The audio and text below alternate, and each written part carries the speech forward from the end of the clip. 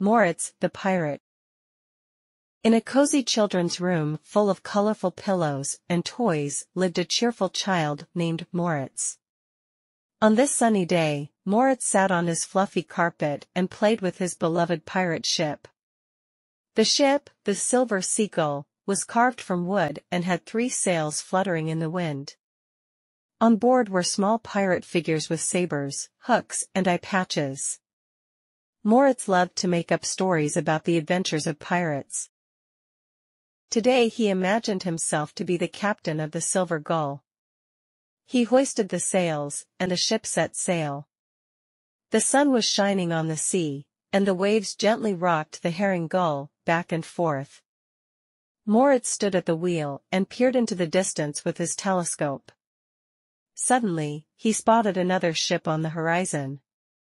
It was a large merchant ship, loaded with gold and precious stones. "Ahoy, pirates!" cried Moritz, reaching for his saber. "Get on board and bring the loot to us." The pirates rejoiced and boarded the merchant ship. The brave pirates fought against the ship's guards and defeated them. Moritz himself fought bravely with his saber and defeated the captain of the merchant ship. After the pirates had brought the loot aboard the Silver Seagull, they sailed away. They laughed and sang songs as they headed for the next island. Moritz was happy and content. He had experienced another adventure as a pirate and increased his treasure. As the sun went down, the Silver Gull returned to its port. Moritz was tired, but happy. He had had a wonderful day full of adventures. He tidied up his toys and went to bed. In his dreams, he sailed across the seas with the Silver Seagull and experienced new adventures. Moritz dreamed of finding a treasure on a deserted island to share with his friends. He dreamed of fighting evil pirates and protecting the innocent. He dreamed of seeing the world and learning about new cultures. Moritz knew that one day he would experience all these adventures. Because he was a cheerful and open-minded child who always followed his dreams. Moritz also dreamed of one day founding his own crew of pirates. He would choose only the best and bravest pirates who would follow him on his adventures.